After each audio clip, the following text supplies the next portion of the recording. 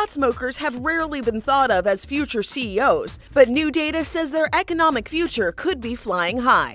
According to New Frontier Data's annual cannabis report, the legal marijuana industry could create 283,422 U.S.-based jobs by 2020. This projected number is dependent upon all 50 states legalizing the use of cannabis. Compare this expected growth with the Bureau of Labor Statistics' vision for other industries, and many people will start looking at pot with dollar signs in their eyes. The Bureau projects manufacturing jobs to decline by over 800,000, and more than 300,000 government workers to be out of a job by 2024. Over half of the United States now have some sort of state-regulated legalized marijuana, with reports saying the industry currently employs 150,000 people nationwide. In 2016, legal cannabis brought in an estimated $7.2 billion, and the industry is showing no signs of slowing down. We may tell kids to just say no, but the economy is saying otherwise.